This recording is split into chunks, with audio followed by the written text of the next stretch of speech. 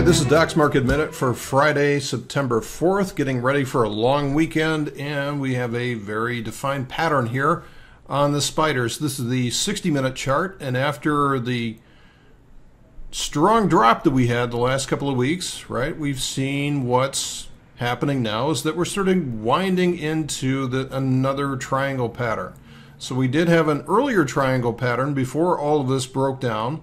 Right, so back here in August, in mid-August, this broke down to the downside, and now what we have is another triangle pattern. So we can all read Bukowski and try to predict which way this is going to break from, but simply what we need to watch for is a close above either the upper or the lower boundary of this triangle. Now, if we gap below and close down below this boundary, we're going to get a very quick test, if not maybe an undershoot of that 183 level on the spiders.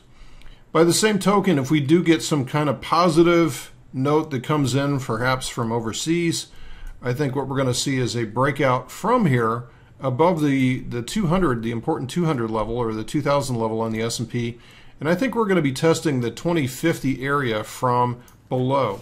So what this means is that in the short term, what I'm looking to do is, until we can determine with any kind of certainty that these barriers are going to hold on the upper lower trend line of this triangle pattern, I'm going to be looking to fade the extremes, which is down here at 183 or up here at 205 on the spiders, right? So if we see a breakdown below from here, I'm going to wait until we can get a credit spread position that's well below 183 and then sell into that fear, as well as wait until this thing breaks, or wait until this price breaks above the trend line of this triangle and look for that to fade into the 2050 level, because I don't think it'll get above that level and stay above that level the first time.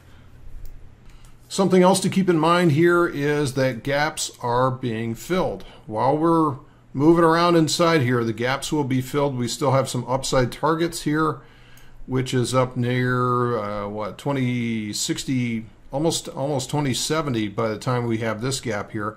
We now have another gap which is close to the bottom of that 2050 range, right? And then we have a major gap here which is caused this morning, which ultimately will be filled fairly soon. And then we have some very small gaps down here, and the jury's out as to whether those are considered to be filled or not. Until something actually is filled, I still hold these open as open gaps. So really, in much the same way that we watched the trend line for this triangle pattern here eventually resolve to the downside, even though we did have an initial fake out to the downside and one to the upside before this thing finally broke. So it's not always easy to determine where this triangle is actually breaking out from. But it's the close from here that we really care about. So this all started with a downside pre-morning gap, and then it just completely destroyed itself. So we'll know when this thing is actually escaping from this pattern, and then we simply need to look for the next signal to be able to fade. And that's the way I'm trading today's market. You guys have a great long weekend. We'll see you back here on Tuesday when the market reopens. Take care.